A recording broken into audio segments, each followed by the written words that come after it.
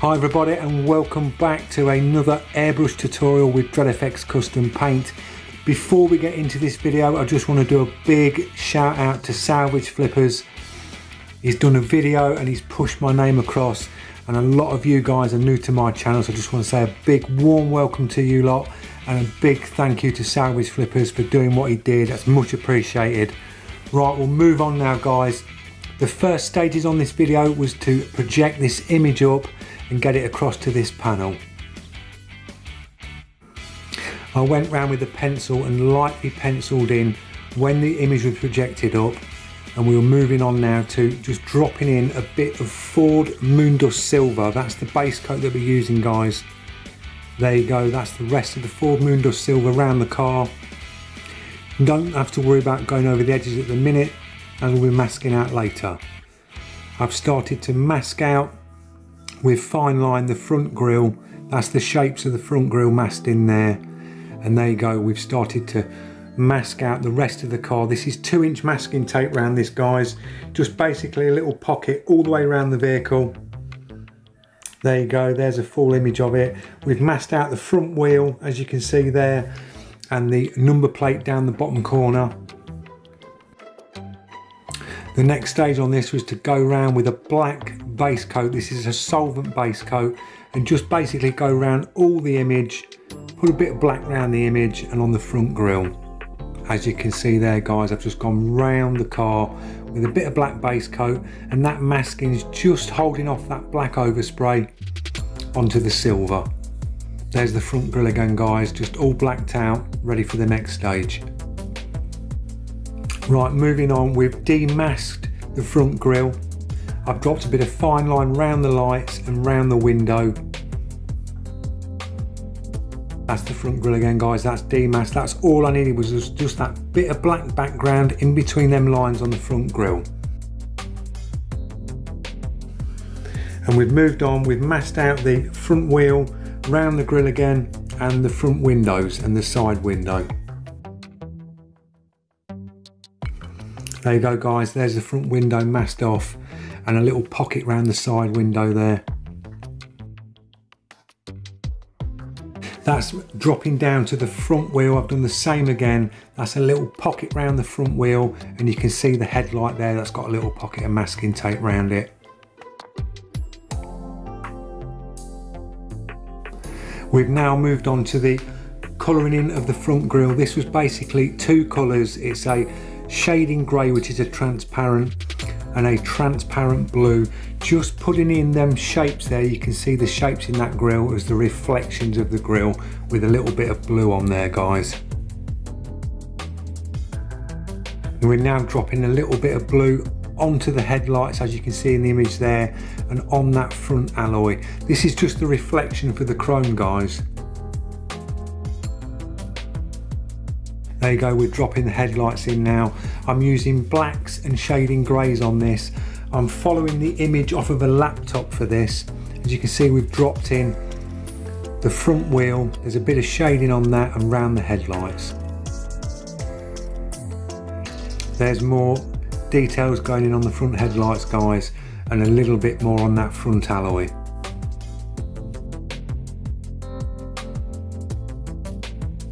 We're just starting to drop in a little bit of blue. As you can see around that front window edge, I've sprayed in a little bit of blue on that. That's where the chrome trim is round the front window, and I've dropped a little dusting of blue on that side window as well.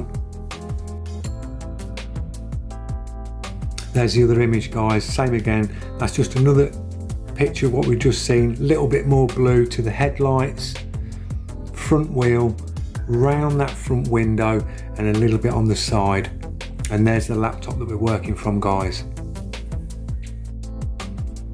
There you go, now I've started to put some fine line down the car, and I'm just pin lining off where the bonnet edge will be, as you can see there, and then down the side where the door edge is as well guys. There's a little bit more shading gone onto the front wheel and round the headlights as well.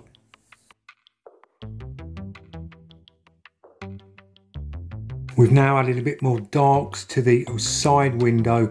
That's basically looking into the interior, and there's a little bit of interior detail looking as though you're looking through the side window out of the back window. Continuing on with the shading, guys, we've dropped a black base coat down in between them two pin lines. I've masked off the side of the car as well. That's another pocket again, guys, on both sides of that fine line that's coming down the car. That's just black base coat down there to give it a real small line, so it gives you that shape of the bonnet edge. And we're starting where that running board is down the side of the car. We've just put a black line in, and that's the side of the door going up to the back where the rear arch is.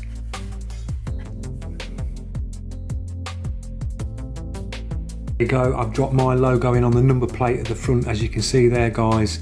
And I'm just going around little bits of shading, probably a little bit darker in the front grille, a bit more darks to the lights, and a little bit more on the alloy. Doesn't look much from the other picture, but I'm just going in, knocking little bits back.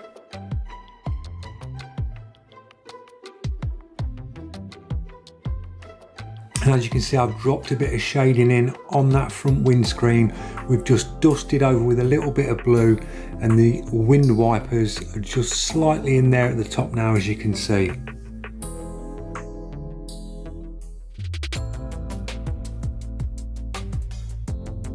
There's another image of it, guys. We've now demasked the front wheel, so that gives it that white wall effect to the front wheel.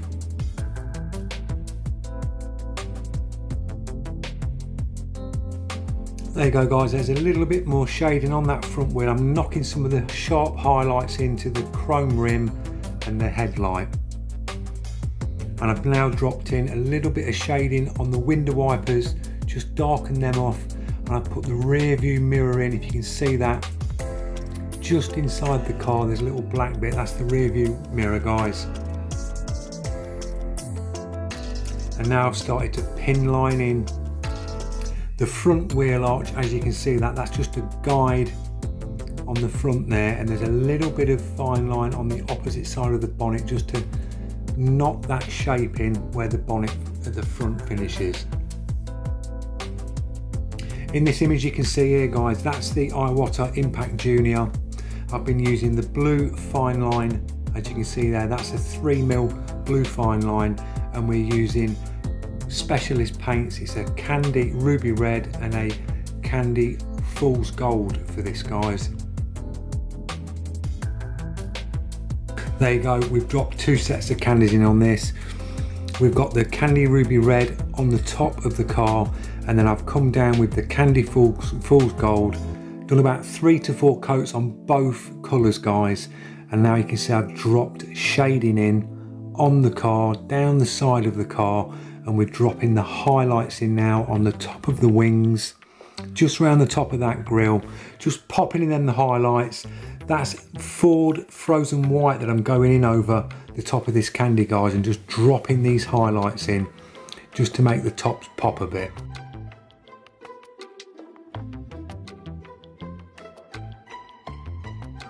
We've now moved on to the logo. This was a 2-part stencil on this. I cut the stencil out, we dropped the blue in, as you can see there, and we left the white on the centre of that shield. That's the original white off the board, and I just stenciled this out for the Supreme Automotive Limited, and that's a blue base coat on that, guys. We've now moved down to the custom logo. Same again, this was stenciled out, chopped out. That's the white of the board, and then I dropped some silver base, and then just done a blue transparent fade up the custom logo, so you've got that silver right at the top of the logo just there.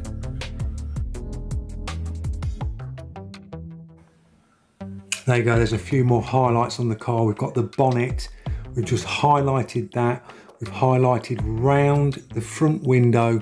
The wing mirror's now gone in, guys. We've put a little bit of highlights on that. I'm just popping these real sharp highlights in with an airbrush, or I'm using a paint pen, a white paint pen, just to get them sharp highlights.